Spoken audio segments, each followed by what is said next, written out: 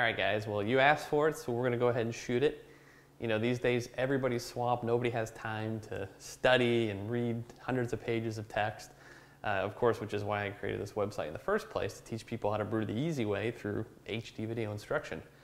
Well, here we're going to kick off a series where we brew another beer end to end from start to finish, and I wanted to do this as kind of a quick start series. So a lot of the other beers that we brew in the members area, I shoot it every step along the way like we'll do today.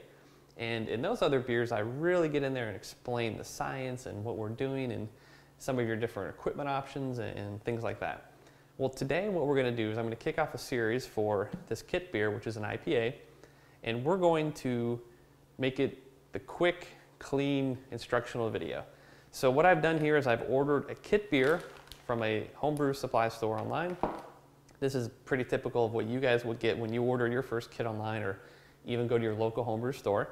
And I'm going to show you step by step how to do it. I'm going to do the basic steps. I'm not going to use too much fancy equipment. I'm going to use mostly all beginner stuff. And I'm going to explain what we're doing along the way, but I'm not going to go too in depth. I'm just going to basically show you guys how to brew beer as quickly and easily as possible, especially for your first batch, so you get a batch or two under your belt. And if you want to go deeper in the knowledge, we certainly have plenty of other beers we brew end to end in the members area that you can go and study, and all sorts of other instructional videos and guides.